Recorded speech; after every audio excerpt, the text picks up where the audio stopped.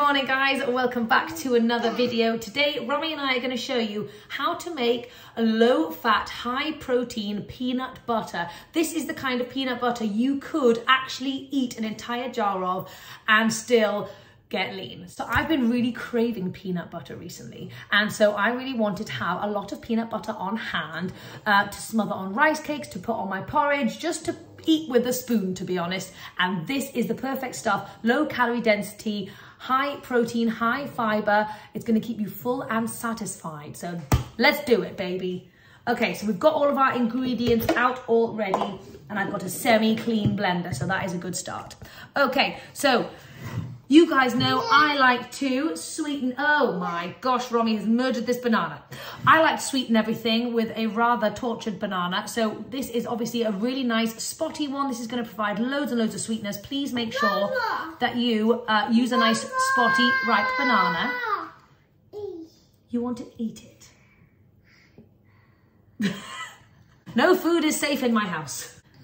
We may just have a partial bit of a banana. Okay, please don't do that at home, people.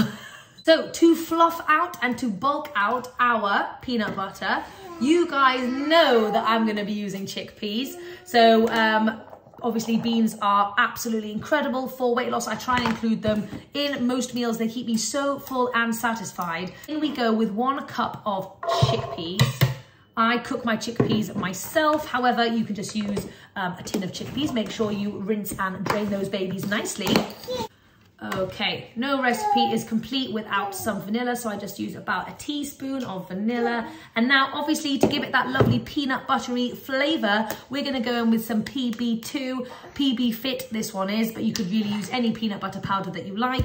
I tried to hunt down a no sugar, no salt peanut butter, but I couldn't seem to find any near me. However, I'm going to have a look for that later, so feel free to use whatever kind of PB2 that you like to use. This one does have a bit of salt and a bit of sugar in it, but that's okay for the purpose of this recipe because I'm not adding any other sweetness into here. So obviously, because this is meant to be a peanut butter, we are going to be adding rather a lot of this stuff. So I'm going to go in, so this is a ½ tablespoon, but I'm going to go in with 4 tablespoons. Obviously, we need to give a little bit of liquid to this blender, otherwise we're going to truly kill it. So we're going to go in with 4 tablespoons of soya milk as well. 1, 2. Okay, so that's basically it. I know it seems like a really strange concoction of ingredients, but I promise you it is going to be a thick and delicious peanut butter in a second. So let's blend this baby until it's really nice and smooth. Okie dokie, here we go. Oh, yes, that is absolutely amazing. It's got so much sweetness from the banana. The peanut butter flavour is right on point. And yeah, it's really thick and creamy, great for spreading on everything. It's like an incredible pourable peanut butter. You could obviously just use PB2 if you wanted to, of course. However, you guys know I like to make things as whole food as possible. And also, I want to have a lot of volume when I want peanut butter. I don't just want like a tiny little tablespoon sometimes. Sometimes I want to like mound it on top of a rice cake and go to town. And that's where this peanut butter comes in, because you really can do that. Okay, yum. So feel free to make a massive batch of this and then keep it in the fridge. It'll probably last for a good 4 or 5 days. Great for a bit of meal prep. It is Romy approved. So you guys know there was a viral TikTok rice cake covered in peanut butter and chocolate trend that was going around like maybe a couple of months ago. And so that is the other thing that I'm going to do with this peanut butter right now. And I'm going to show you my version of a healthy chocolate as well that I kind of pour on top of it. So let's give it a whirl. Okay, so grab yourself some rice cakes. I've just got some lightly salted whole grain low fat rice cakes right here. This would be such an incredible snack. I'm actually having this as my lunch, which sounds really crazy. However, there are no food rules, and actually when you're thinking about indulging in something really sweet and tasty, you don't have to just have it after a meal, it can be part of your meal. You can build it into your meal. So if I was to have a massive plate of lunch and then 4 rice cakes with all of this peanut butter on the top and like maybe some fruit on the side and stuff, that's going to end up being quite a large snack on top of all the meals I'm already having. However, if I'm fancying something like this, I incorporate it into my meals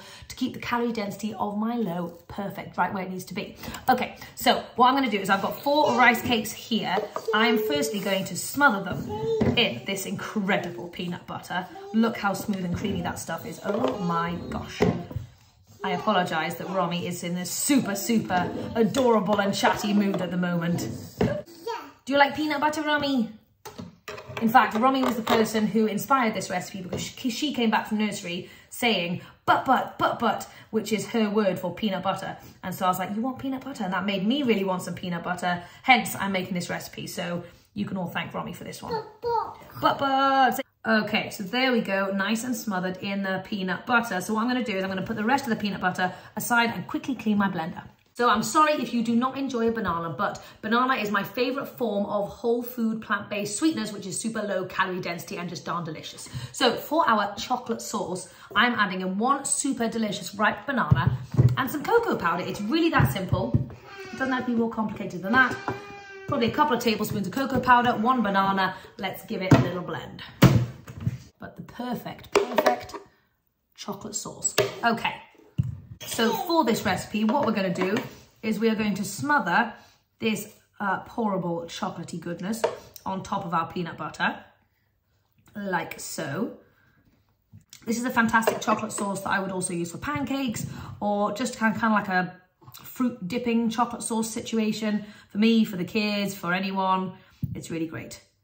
Okay, there we go. So let me know if you have tried this viral rice cake situation. But basically what we're going to do now is we're going to freeze it, and then it's going to almost be like a special frozen treat where you kind of, and it's going to meant to be darn delicious. So let's whack it in the freezer and I'll show you what that looks like in a little second. Okay, it is the magic of film, and it's a few hours later and these babies are completely frozen. So let's get into this, shall we? Oh yeah. Look at that. The best part, taste test time.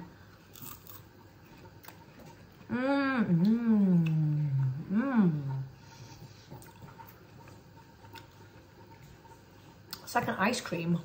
A peanut butter chocolate ice cream with a crunchy rice cake base. You can have a taste, come here. The taste test wouldn't be complete unless my babies got involved. Right, there you go, Rom. You have a try of that. Right, Abe, and I want to know your thoughts. What do you think? Good? This is a fantastic little snack. Love it, love it. Anyway, so I hope you've enjoyed this video. You can now make yourself a mountain of peanut butter that you can eat with a spoon and some fun little frozen crispy chocolatey treats.